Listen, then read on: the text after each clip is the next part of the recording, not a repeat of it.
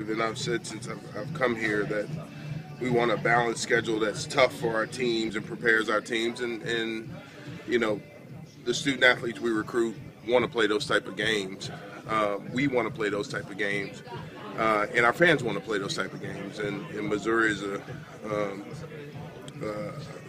heck of an opponent for us to be able to play there and to bring to Connecticut to play. So I'm very pleased that Mike Alden and I and Doug Ganaki and Mike's staff could work out the details and get to a resolution. So I'm really looking forward to that series.